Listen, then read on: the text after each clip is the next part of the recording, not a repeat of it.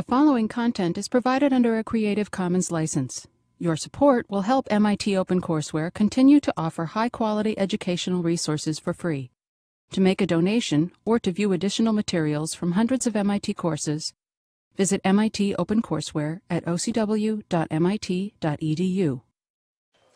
One announcement, even though you will have no academic exercises Thursday and Friday, I know you'd feel a sense of shock and disruption and, dare I say, dislocation in your life if I didn't stick to schedule. So there'll be a skill testing question on Tuesday based on the homework 12.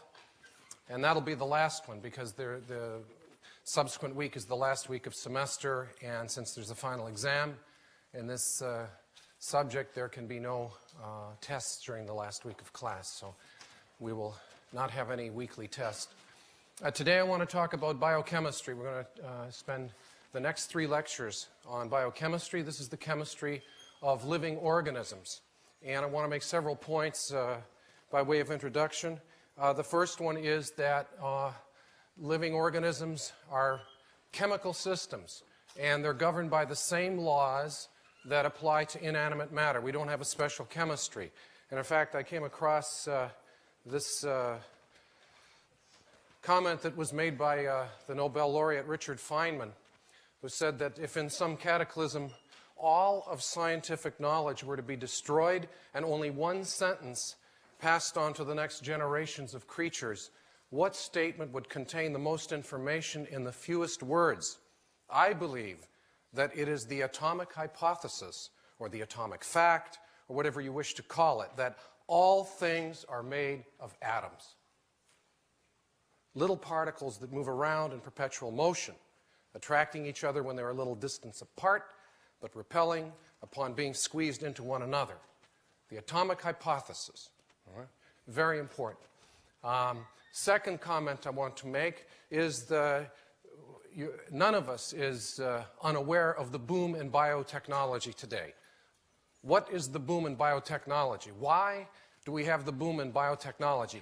It's really a boom in biochemical technology. What's the modern biology called? It's called molecular biology. And what is the science? What is molecular science? This is chemistry. And more importantly, it is really not just chemical composition, but spatial arrangement. So chemistry, material science, solid-state chemistry underlie the boom in biotech. So that's why we're going to spend some time. We're spending 10% of our lectures in 3091 on this topic. And the last comment is, why only now?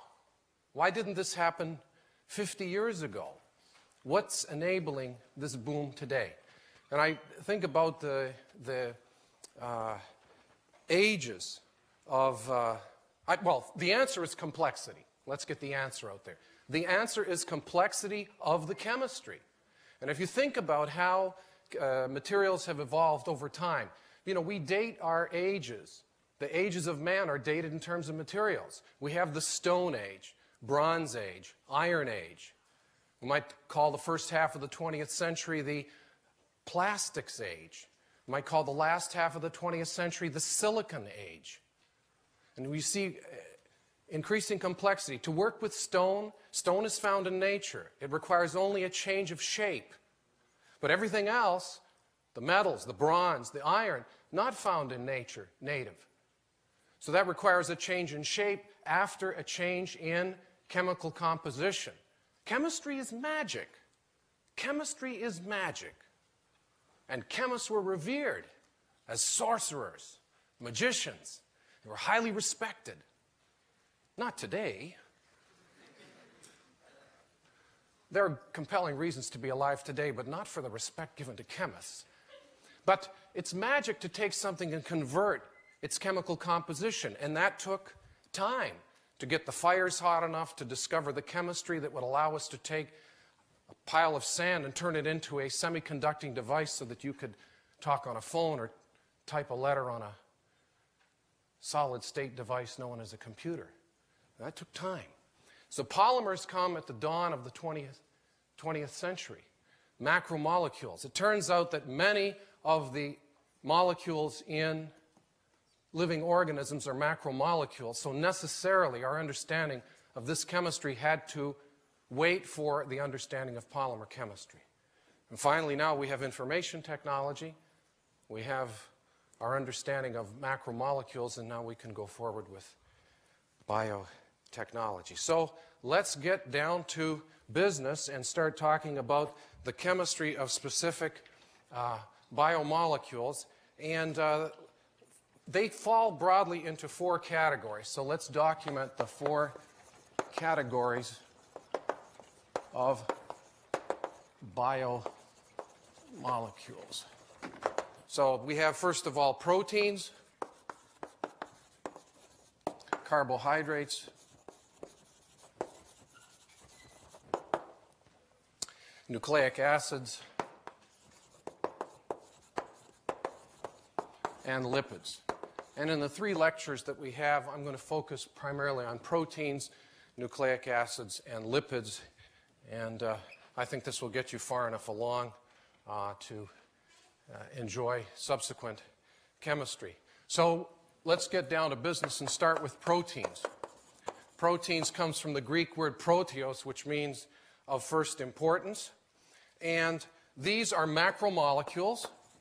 These are macromolecules, polymers of a sort, and they're formed by polymerization.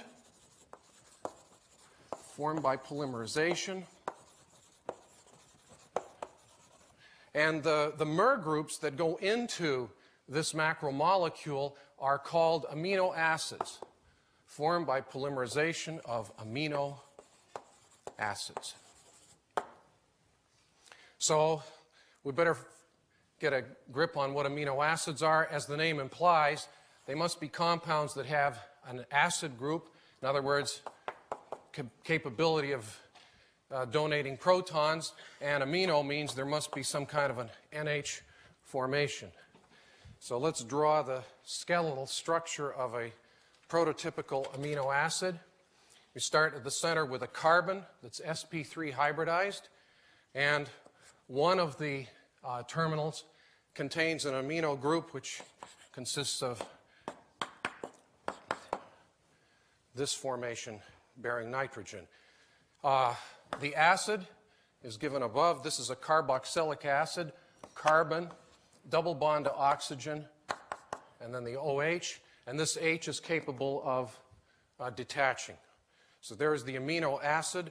The third bond goes to oxygen. So 3 of the 4 bonds are uniquely specified in every amino acid. 3 of the 4. And now the 4th one, this is a tetrahedron, so I'm trying to indicate that this bond is receding into the back, is variable. And I'm going to use the carrier variable R, and this is the term for the substituent. The substituent. And this is nature's choice. This is nature's choice. So, in principle, anything that will covalently bond with a sigma bond can be put here. So this means that there are thousands and thousands of compounds that qualify as amino acids, but in proteins, only 20. Only 20 found in proteins. So that's a short list. It's a rather compact library. And let's take a look at the types of substituents, and for that you can look at the table here in your reading. This is from the table, so this actually spills over 2 pages. And what we see here, I know that's very hard to read, but it's more iconic just to sort of symbolize that maybe somebody has done the reading and they say, I recognize that. I recognize that table. So there's 20 different R groups, 20 different substituents, and they themselves fall into 4 categories. So the R groups can be broken down into 4 categories. First one is nonpolar.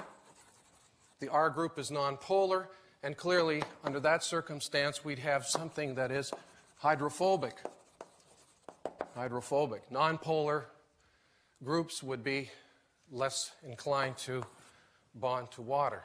We have the option of polar groups. Polar with hydrogen bonding capability. With hydrogen bonding capability. And such groups are going to be hydrophilic.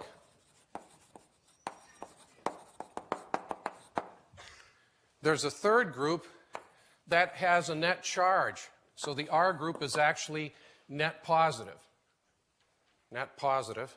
And so that means these are going to be strongly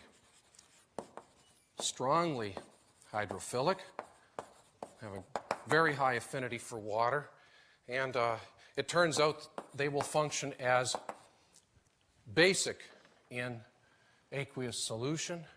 And then the last group is a set of substituents that have a net negative charge. And these two are strongly hydrophilic and will act acidic when dissolved in water.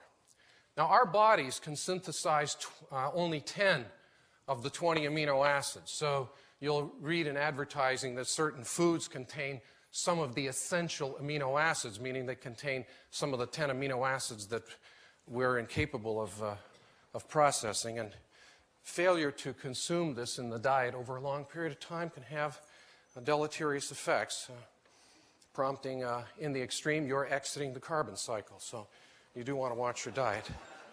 Now, there's one other structural feature that is important in the amino acids, and that I want to show with reference to a specific amino acid. So let's choose, this one's alanine. In alanine, the substituent group is methyl, CH3, so I can draw alanine as follows.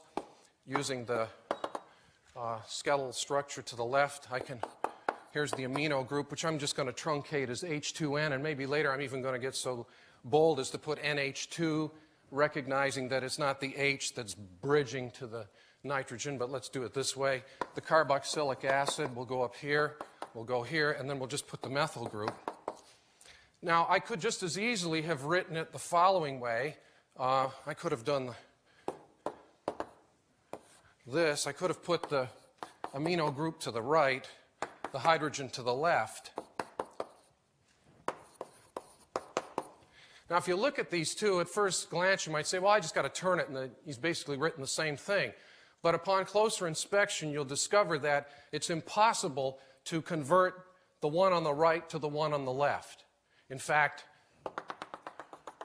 they're not superimposable. What we're looking at here is essentially a pair of gloves. This is considered the left hand, and this is the right hand, and you can close the gloves, you can make them fit one against the other. They will mirror one another across a mirror plane, but they're not superimposable. You know, as opposed to something like, say, propane. If I take propane, which is also carbon sp3 hybridized, propane, in contrast, has methyl above and below, and that clearly is perfectly symmetric and doesn't have such a glove-like feature. Such molecules that have, we say, a handedness are called chiral. Chiral, from the Greek word for hand. So chirality is the property of having handedness, non-superimposable. We call these, another term for these is stereoisomers. We can consider chiral molecules stereoisomers. Stereoisomers. And the different hands, if you will, the different hands are called enantiomers. Enantiomers. We don't refer to one stereoisomer, the other stereoisomer. We refer to the enantiomer, coming from the Greek word for mirror. Enantios is the Greek word for mirror. So these are different mirror images. The other thing about these is that they are optically active, and what they will do is they will take polarized light and rotate it through a degree of polarization. Here, just to give you another example of the difference between something that's chiral and not, you see the boxes at the top with no distinguishing features. They can be twisted and turned and made to superimpose over one another. By putting these little features in the bottom corner, we render these boxes chiral. And no matter how you twist and turn this box, you won't be able to superimpose it on top of the other box. Now here's a more complicated molecule that can come chemically identical, but has a right-handed version and a left-handed version. So let's talk about optical activity.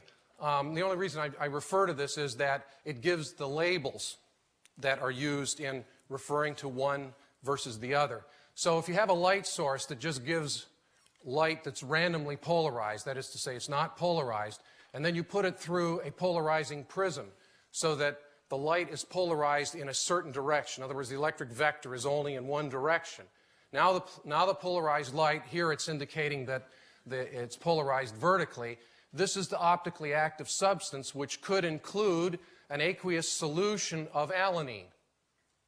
And if the aqueous solution of alanine consists of only one enantiomer, then when the polarized light passes through that solution, the plane of polarization will be rotated a certain amount by interaction of the light with the electrons in the orbitals in this particular molecule. And what you see here is an angle of rotation alpha, where alpha is proportional to the concentration of the chiral species and also the path length through the solution.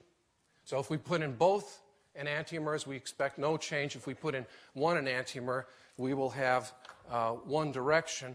And so it turns out that the different enantiomers will cause different directions of rotation, and this is how they're labeled. So the one that I've shown here on the right will cause a clockwise rotation of the light, and so it is termed D, as in dextrorotatory, from the Latin word for right, dextrorotatory. So this is the dextrorotatory form, and then the one here on the left will cause the light, and I'm going to write H nu here. It's the plane of polarization of the light that's rotating. All right, so the plane of polarization, if it went through a solution that consisted of only the enantiomer depicted on the left, it would move in the left direction. And even though the Latin word for left is sinister, they didn't call it sinistrorotatory, they call it levorotatory. I guess they had to go to the Slavic languages to get a root word. So levorotatory is this one, dextrorotatory. Some will call this the positive enantiomer, and the left one the negative enantiomer, but in most of the reading that you'll encounter, it'll be the D and the L. It turns out that only the L form of amino acids are found in proteins. Only L enantiomer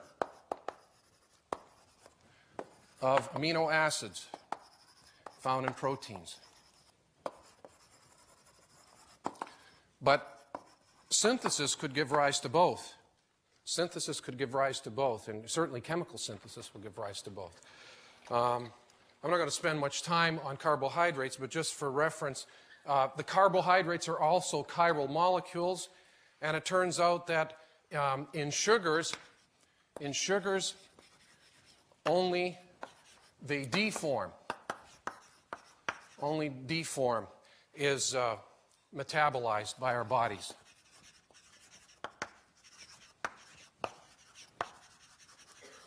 So you may have heard of invert sugar or baker's sugar. This is simply the L form of the various sugars, and this passes unrecognized through the body. Honey contains the L form of the carb because it's processed by bees, and the bees have a different biological apparatus. So this gives rise to, there's science fiction where somebody is after some grand event, finds themselves in a strange place it's always got to be a desert island, and they end up eating fruit that happens to be chock full of energy, but it's the wrong enantiomer, and the people, although they're filled to satiety, they die because they can't process the food. So that's the basis. That plot line has been used already, I'm sorry to tell you, so you can't use it now. Okay? And a mix of both, when both enantiomers present. This is called racemic. Racemic. And this is very important. I said it's a matter of life and death. It's very important in pharmaceuticals. There's a couple of, I'll tell you one example. Back in the 1960s, there was a drug that was produced by a German pharmaceutical company called thalidomide. And thalidomide was developed as an anticonvulsant, and it was also good as a sedative for people that were severely depressed. It had one of the properties of thalidomide was that you could not overdose on it. If a person took a huge quantity of thalidomide, it would make the person comatose. You'd go into a deep sleep. You'd be an extra on the set of Rip Van Winkle, but you could not kill yourself. An unintended benefit of thalidomide was discovered by pregnant women in Europe who learned that consumption of thalidomide had a tremendous palliative effect on morning sickness, particularly early in the pregnancy. So people started using it for palliative against morning sickness. This was only in Europe. The Food and Drug Administration in the United States said it hasn't been subjected to enough testing and refused to allow its importation into the United States. And there was a lot of clamoring, saying, oh, the FDA is all old-fashioned, they're in the pockets of the drug companies, they're holding up the advance of drugs and so on. You hear these charges with respect to cancer drugs and drugs in the treatment of AIDS, where people are impatient for solutions. The FDA held its ground, but much of the drug did find its way into the United States. And then shortly after its widespread consumption, it was found that this is a teratogen, and it produces hideous birth defects. And people said, what went wrong? Why did they not discover this? Was it not tested? Was it not tested on animal models? And the answer is it was tested on animal models. It turns out that all the animal models that it was tested on, those animals lacked a particular enzyme that processes thalidomide the way it's processed in humans. So this is something that caused quite a stir at the time. What's the punchline? The punchline is it's a chiral molecule. Only one enantiomer causes the birth defects, but nobody knew at the time. So if they'd known, and instead of selling a racemic form, had sold a form that has only the one enantiomer, they could have had the beneficial effects without the undesirable effects. And now thalidomide is back in the news. Some people have discovered that it may have some benefit as a component of a cocktail that's being used in the treatment of AIDS. But the memory lingers on, and there's a tremendous thing. By the way, Ritalin, which is used in the treatment of ADHD, it's also racemic, and there's some, it's chiral, forgive me, it's chiral, and it's been produced without regard to its chirality. And it's now emerging that the D enantiomer, the D form, is effective in the treatment of ADHD, and the L form is ineffective, and some of the undesirable side effects of long-term use of Ritalin may in fact be linked to the L enantiomer. So what you're seeing in more and more in drug design is attention paid to the structure. It's the structure. In fact, why don't I cut to the chase? This is what drug design is all about. This is in like 2 minutes, all right? Let's say this is some receptor molecule, and it's got little dipoles here. This is a delta minus, and this is a delta plus, and maybe this is a delta minus, and this is a delta plus just arbitrarily.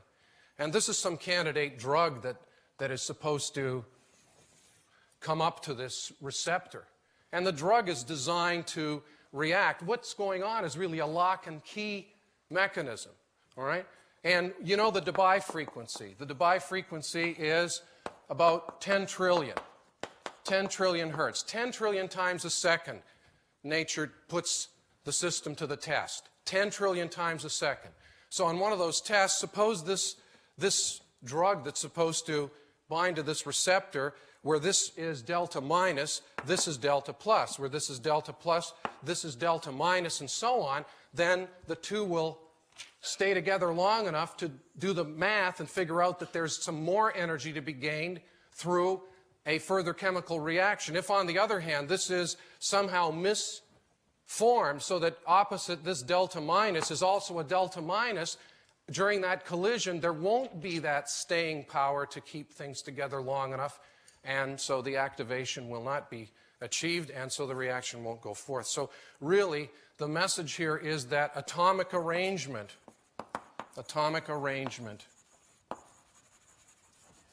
is the key. With a pun here, it's the key. You know, this is a lock and key mechanism, and atomic arrangement is the key. Paying attention to chirality. Of course, the other thing is, let's understand the chemistry to such a high degree that we're not relying on field testing to sort of determine whether something's acceptable or not. We need to get rid of determinism, get rid of empiricism and ramp up the determinism. All right, let's talk about properties of amino acids. What are the properties of these compounds? Well, first of all, they're solids. They're solids. Solids at room temperature. And they can crystallize. They can be crystalline. Remember, these are the mer groups. They're not the polymers. These are the mer groups that have yet to be polymerized. They can crystallize. I think it's fair to say they're going to be colorless, entirely covalent, highly bonded, and they're moderately soluble in water. Moderately soluble in water, which is a good thing for something that's going to function as a biomolecule. I think solubility in water is desirable. And in fact, I want to look a little more closely at the behavior in water. And to mention that the first thing that happens, this thing transforms, and in the chart that's in the book, that bio table 1, you don't see the amino acids drawn as I've drawn them, with the amino N neutral and the carboxylic N neutral. They draw them as follows. They show what happens when the amino acid has already been dissolved in water. So let's represent that solvation reaction. So I'm going to compact the notation. So here's the central carbon, there's the hydrogen, there's the amino substituent on the bottom, and on the top I'm going to put the carboxylic acid. And let's ask what happens when this dissolves in water at neutral pH. And this doesn't necessarily mean pH equals 7. It means neutral with respect to this reaction that we're going to show. What happens when this species dissolves in water is the proton leaves the carboxylic acid and comes over and attaches to the amino N. I mean, look at the amino N. This is really a Bronsted base, isn't it? This is a Bronsted base. This is an Arrhenius acid. It's also a Bronsted acid. So now we have, from what is a neutral molecule, something that looks like this. Protons attached here, rendering this end positive. The R group remains unchanged, and the carboxylic acid is now minus the proton. So this molecule, it's still net neutral because I've got charge neutrality to maintain. All I've done is relocate something within the molecule, but it's bipolar, isn't it? It's bipolar. That is to say, it's locally positive and locally negative, but globally it is net neutral. So it's kind of a strange ion, isn't it?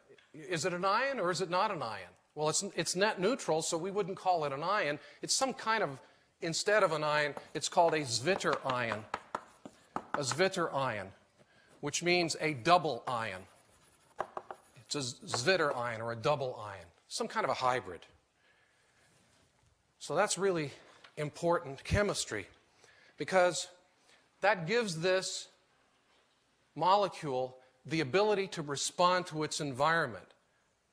See, somehow through the chemistry, we have to explain how matter becomes animate. How matter becomes animate. What's the chemistry here? I mean, how do I do this? How do I move my hand? How do I do this? This is all macromolecular. So what am I doing when I move my hand? I'm changing the conformation of those polymers. Those polymers are changing shape. Remember the C17H36? I showed you two long chains. One was relatively straight and one was coiled. And I can go from one conformation to the other. Now, how do I do that? Well, the electrical engineers are going to say, it's all electrical. I say, no, it's not electrical. You can't do this electrically. Where's the wires? This is chemical. It's all chemical. And I'm going to show you how. And you say, but you can't do it that fast. Fast is fast only in the mind of the beholder. This simply has to happen at a rate that is keeping pace with the conversation. On a geological time scale, this is a vanishingly short period of time, right? But otherwise, this is, as long as our data rate of understanding can keep pace with the ability for us to change the conformation, we live. So let's look at how this responds. Suppose this is, I don't know, in the wall of the stomach, and you get a hankering for some cola beverage, and you drink the cola. The cola is low pH, right? It's about pH 3, phosphoric acid, benzoic acid. So what's going to happen is this Zwitter ion will respond in a defensive manner. There's a principle that's in chemistry that's analogous to a Newton's third law, you know, action-reaction. It's called the Le Chatelier principle. The Le Chatelier principle, after the French scientist who enunciated it, Le Chatelier principle. And it talks about the restorative force exerted by a chemical system. Restorative force exerted by a chemical system. And what is this restorative force designed to do? It's designed to minimize the impact of any perturbation. Designed to minimize impact or the effect of any perturbation. By perturbation, I mean not a physical perturbation, I mean a chemical shift, any kind of chemical perturbation. So, let's say we have the Zwitter ion sitting happily in a neutral solution, and suddenly the pH drops. Suddenly the pH drops. So, how can the Zwitter ion respond? What do I do to bring the pH back to where it was before the disturbance? What is the manifestation of pH? It's proton. So somehow the proton concentration suddenly went way up, driving the pH way down. And I'm Zwitter ion sitting here. Here's Zwitter ion right here. What could Zwitter ion do to minimize the impact of this flood of proton? Well, it's got two possibilities. How do you neutralize something? You either flood this with hydroxyl, all right? Start flooding this with hydroxyl in order to neutralize. I look on Zwitter ion, I see no hydroxyl, so that's no good. But what could Zwitter ion do? There's, at the carboxylic acid end, an attachment site for proton. So what Zwitter ion can do is to gobble up the excess proton in order to bring the pH back to where it was before. So let's write that reaction. It triggers this response, which is, there's the amino end.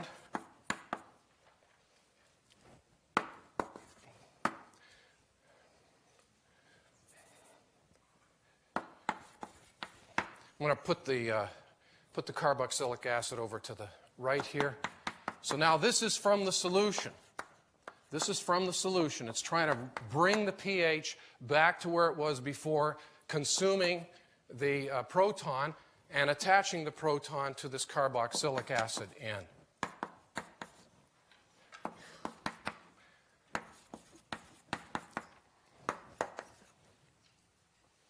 So what's happened now to Zwitter ion?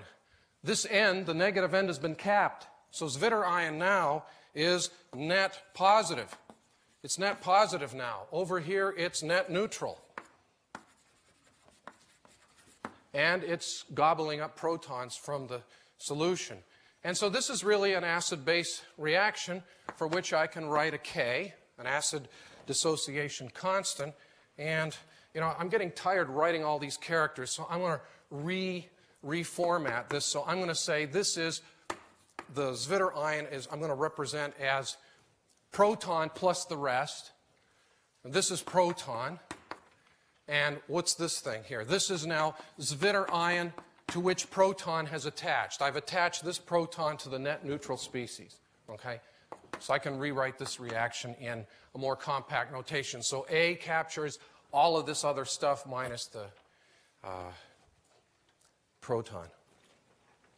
So I can write the K for that reaction, and K1 will equal the concentration of proton times the concentration of neutral Zwitter ion over the concentration of this protonated Zwitter ion, the Zwitter ion onto which we've glommed this proton from the solution. And we're going to take a page out of Sorensen's book, and we'll take the log of both sides, and then we can say that pK1 is equal to pH plus log. And I'm writing 10 here, but you know, in engineering, if you see log, it's typically log base 10. I know in some of the math classes they use the log to represent natural log, but it's uncommon in engineering. All right, so here's the Sorensen version of the equation. And what this tells us is that at 50% association, in other words, when 50% of the Zwitter ion has gobbled up the proton to generate this protonated species, this ratio is equal. 50% Zwitter ion unprotonated, 50% protonated, so the log of 1 is 0, and that's the pH that gives us the value of the acid dissociation constant at 50% of consumption of Zwitter ion.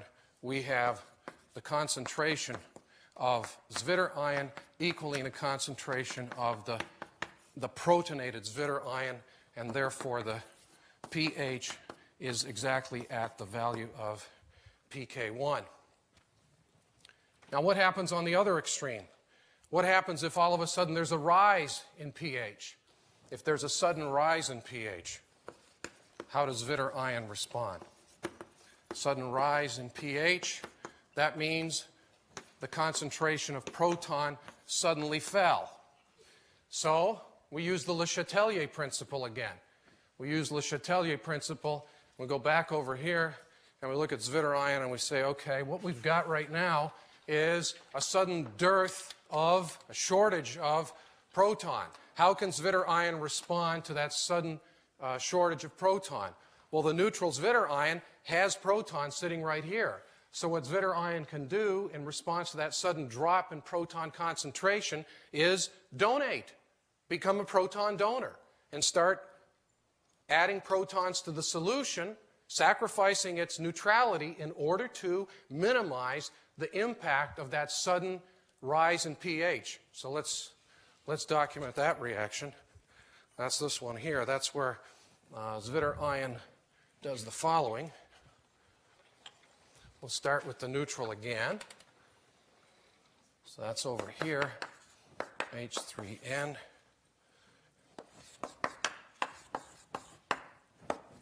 So here's the neutral Zwitter ion, experiences a sudden rise in pH and responds by dumping protons into the solution. So now the left end is deprotonated, leaving it neutral. And this proton is now donated to the solution, and if this solution is in fact high in pH, then this proton can go and attack the excess hydroxyl and neutralize it. So this is how Zwitter ion responds. And what do we see here? This is neutral. This is net neutral. But now the positive end has become neutralized by the loss of the proton. So this is now net negative. This is now net negative. And so we can call this reaction 2, and it has a K2. And using the notation that I've developed up there, the neutral Zwitter ion I'm denoting HA. So this is the Zwitter ion minus this proton. So this is just the A minus. It's making sense. This is net negative, and if I take H away from HA, I get minus, and then this is the H plus. So that's the reaction we're looking at, and we can write the K for that reaction as concentration of proton times concentration of deprotonated Zwitter ion divided by the concentration of the neutral Zwitter ion, and take the log base 10 of both sides. pK2 is pH plus log base 10 of, I'm going to flip this over so I don't have to put a minus sign here, so this will be HA divided by A minus. And again, when we have 50% neutralization, then that means that there'll be 50% of this species consumed, 50% of this left. The log of 1 is 0, and at that pH we have the value of the acid dissociation constant. And I think this slide shows what's going on here. All it does is it plots these two equations. If you take the first equation here, the logarithmic, the Sorensen form of the first equation, that's the lower part of this graph. The lower part of this graph, we're plotting pH versus the ion dissociation. So if you turn this around, pH versus the amount of this that has been consumed. And what you see is that when you have 50%, this is 50% ions dissociated per molecule. At 50%, we have the pK1, where both are equal. The other thing to note is that as this reaction is taking place, look at the gentle change in pH. The concentration here changes from, roughly about 10% up to 90%. So we have an 80% variation in concentration. By that I mean an 80% interval over which we are changing the amount of attachment here. Here there's no attachment, here there's total attachment. And in the middle we have from about 10% to 90% attachment, the pH only moves about 2 units. So Zwitter ion is fighting really, really hard to get this pH up to a certain level and hold it there. So we say that the Zwitter ion under these circumstances is acting as a buffer. So Zwitter ion acts as a buffer. So what it will do, it's got the capacity to either donate protons or remove protons, and do so in a way that reduces the impact of the pH. And then here's the other part of the graph, which is the upper part, the case where we have a sudden rise in pH. So the pH goes up, and Zwitter ion is now holding the pH as best it can around a value of pK2. And so then there's a special point on this graph, and it's shown right here, where we have maximum undissociated Zwitter ion. In other words, what is the pH at which we have 100% undissociated Zwitter ion, okay? Just the Zwitter ion. And that's given by the balance between the K1 and the K2, and that's called the isoelectric point. Isoelectric point, because then everything is net neutral. Isoelectric point, and that's also given the notation PI, lowercase p, capital I for isoelectric, and in this case it's simply the average of pK1 and pK2. Average of pK1 and pK2. And this can be found for various amino acids. I don't expect you to know the amino acid compositions by heart. I would always give you the chemical formula of the amino acid, and if you had to do anything with such calculations, I tell you what the K1 or the K2 is, as the case may be. There's one other twist on this. There are a few amino acids where the R groups are also capable of attaching or donating protons. We say that the R groups are titratable. R groups are titratable. That is to say, they can also be proton active and can participate in this Le Chatelier principle in action. And if you look on the homework, question 11 on the homework goes through an analysis of how you deal with a situation where there's a change in pH, and for example, suppose you've got a side group. Aspartic acid is a good example. In aspartic acid, the R group is methylene, and then there's a carboxylic acid sticking off. This is the R group. Well, clearly this is a site of attachment. So if I get a sudden drop in pH, there's a flood of hydrogen ions.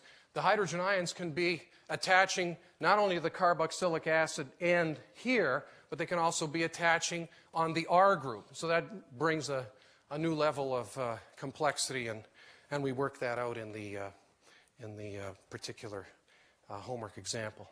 Okay, well, let's take a break here now, and I'll leave you with 5 minutes on extreme kinetics. Earlier in the semester, I went up to Halifax to give a seminar, and I was reminded of this, which actually our audiovisual technician, Dave Broderick, had brought to my attention a number of years ago. We talked about the extremes in kinetics, one of them being an explosion. The reason I tell you about this, it follows kinetics, and also it's apropos of the season. After Thanksgiving Day, when you go downtown, you will see a feature that I'm going to tell you about at the end of this story. On December 6, 1917, this was in the middle of World War I, and Canada was part of the British Empire at the time and was drawn into the war. Halifax was a port of exchange of a lot of munitions. So there was the Belgian relief ship, the Amino, and the French supply ship, the Mont Blanc. And this is the cargo of the Mont Blanc. And you can see it was a potent cargo, to be sure. At 8:45 a.m., there was a collision. The Amino hit the Mont Blanc. It missed the TNT. There's 20,000 tons of it. But it struck the picric acid, which was stored directly beneath the drums of benzol. And there were some sparks. And so that's the way the story begins. And for this one in this light, I think I'll put on some glasses so that I can read it to you in modern English. The crew of the Mont Blanc, aware of their cargo, immediately took to the lifeboats, screaming warnings that no one heeded. They rowed for Dartmouth, which is across the harbor. The Mont Blanc drifted by Halifax Pier, brushing it and setting it ablaze. Members of the Halifax Fire Department responded quickly and were positioning their engine up to the nearest hydrant when the Mont Blanc disintegrated in a blinding white flash, creating the biggest man-made explosion before the nuclear age. It was 9:05 a.m. Over 1,900 people were killed immediately. Within a year, the figure had climbed to well over 2,000, 9,000 more injured, many permanently, 325 acres, almost all of North End Halifax, destroyed. And much of what was not immediately leveled burned to the ground, but aided by winter stockpiles of coal in cellars. As for the Mont Blanc, all 3,000 tons of her were shattered into little pieces that were blasted far and wide. The barrel of one of her cannons landed 3.5 miles away. Part of her anchor shank, weighing over half a ton, flew 2 miles in the opposite direction. Windows shattered 50 miles away. And the shockwave was felt even in Sydney, Cape Breton, 270 miles northeast. There was about 20 minutes between the collision and the explosion. It was enough time for spectators, including many children, to run to the waterfront to watch the ship burning, thus coming into close range. It was enough time for others to gather at windows, and thus an exceptionally large number of people were injured by flying glass. Many sustained permanent eye damage. Not surprisingly, hospitals were unable to cope with so many wounded, and this was also the misery was compounded by a blizzard that struck the city the following day, dumping 16 inches of snow over the ruins of their sooty, oily covering. With astounding speed, relief efforts were set into motion. Money poured in from as far away as China and New Zealand. The Canadian government gave blah, blah, blah, so much money. But most Haligonians, that's what you call a resident of Halifax, most Haligonians remember the generosity of the state of Massachusetts, which donated $750,000 in money and goods and gave unstintingly and volunteer assistance to the Massachusetts Halifax Relief Committee. People from the hospitals, Mass Eye and Ear, went up because so many people had sustained eye damage. And they got on trains and they went up there to minister to these people. To this day, Halifax sends an annual Christmas tree to the city of Boston in gratitude. So when you go downtown, I don't know where it is now. It used to be in front of the Prue, but I heard recently they relocated it to the Boston Common. If you see a 45-foot Christmas tree that looks like it came from Canada, that's the reason. Okay, have a happy Thanksgiving. I'll see you next week.